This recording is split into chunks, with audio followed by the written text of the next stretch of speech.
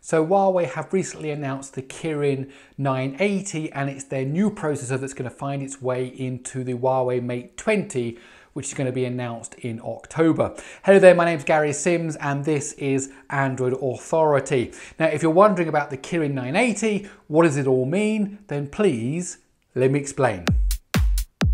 First of all, I just want to say great that you could join me for this video today. So we're going to be looking at the architecture of the Kirin 980 as well as some aspects of its performance. So let's just jump straight into it. And when we look at the CPU side of this processor, we see that Huawei have gone with the Cortex A76 and the Cortex A55, and that's important for two reasons. First of all, compared to the previous generation, the Kirin 970, which used the Cortex A73, Huawei have made a generational leap. They've leapt over the Cortex A75 and gone straight with the Cortex A76. That means that when you compare the performance of the 980 compared to the 970, you're going to see big CPU performance gains.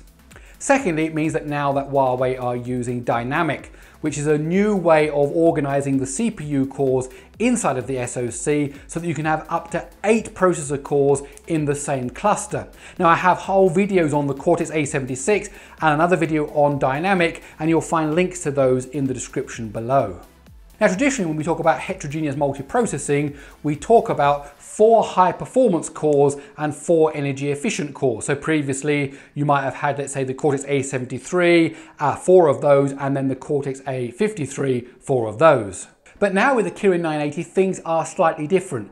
Yes, there are 4 Cortex A76 cores and there are 4 Cortex A55 cores, but actually they're configured in a 2 + 2 + 4 setup. That's because the first 2 Cortex A76 cores have a max clock speed of 2.6 GHz. Then the next 2 Cortex A76 cores have a max speed of 1.92 GHz. And then finally you get the 4 Cortex A55 cores and they're clocked at 1.8 GHz. What this allows Huawei to do is to give good single thread performance because one of those faster clocked Cortex A76 cores will be used, and then when it gets into a very multi-threaded situation, you've got 4 Cortex A76 cores and then of course a total of 8 cores including those Cortex A55 cores. So that should make the overall performance, both single-threaded and multi-threaded, significantly higher in the Kirin 980.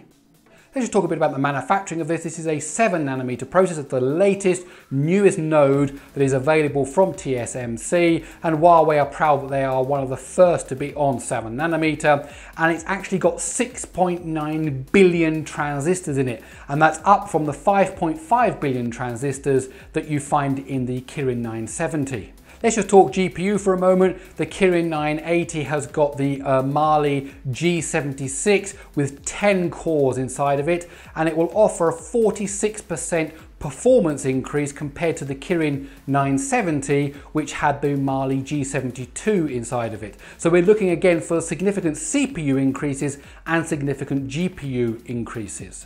A few other things worth mentioning now is that the 980 has got 2 NPU units. The NPU units that we found first of all in the Kirin 970, that's now been doubled up in the Kirin 980, and it should have 120% performance of the Kirin 970 when it comes to NPU processing. And again, I've got a whole video about NPUs and how they work in the 970, and it's basically the same story in the 980, and you can find links to that in the description below.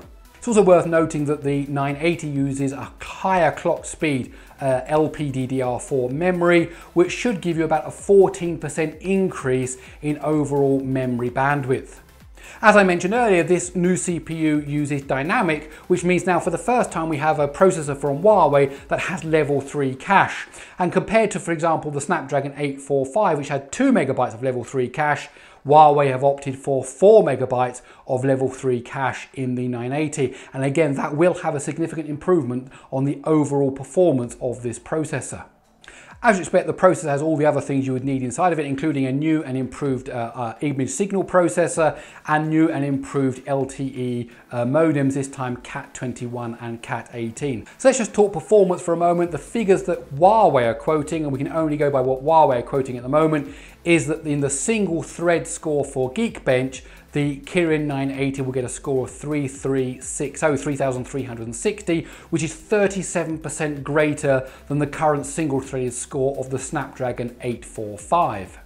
And when it comes to GPU gains, of course, again, Huawei are quoting a big improvement, and they're saying that the GPU in the 980 is faster than the GPU in the Snapdragon 845.